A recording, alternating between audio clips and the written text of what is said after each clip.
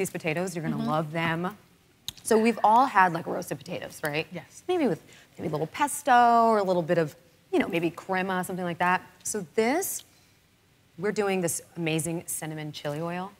So have you ever had chili oil? You ever gone to like a Korean restaurant or like a sushi restaurant, a little chili oil? I don't know what I be eating. That's fine. That's fine. That's fine. Wrong, because it's good. That's fine. So we basically took like a chili crisp, right? Where we Yeah, that look familiar. Right, yeah. You've probably seen something like this. So instead of making it spicy, so I found that like there's a difference between flavor and spice.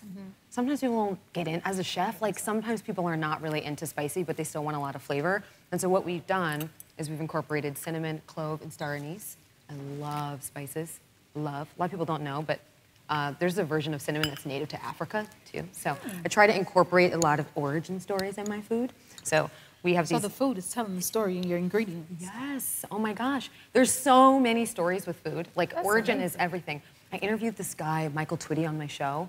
He's incredible. He tells telling food stories, but he talks about sort of like how we want our food stories to be really happy because food makes us happy. But sometimes the stories behind our food like aren't good, right? And the more that we know, the more that we can be empowered and cooking in the kitchen for the future. You know? Wow.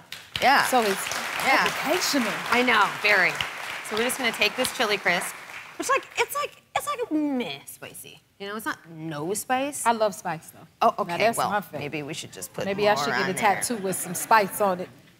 I have one of those. You do? I have so many tattoos. I have so many. Where's the? I want me a fork. try. Can you get in here? Okay. I know. I kind of want to just like take. You know what? Maybe I should You just. can talk taste. about it. I'm gonna get the chewing. I just want to taste this. By itself. It's so good. Isn't it so good? It's really like so good. rich and so flavorful. Oh my God, right? So you have sesame seeds, cinnamon, star anise. There's a little bit of Aleppo chili. Aleppo peppers from Turkey.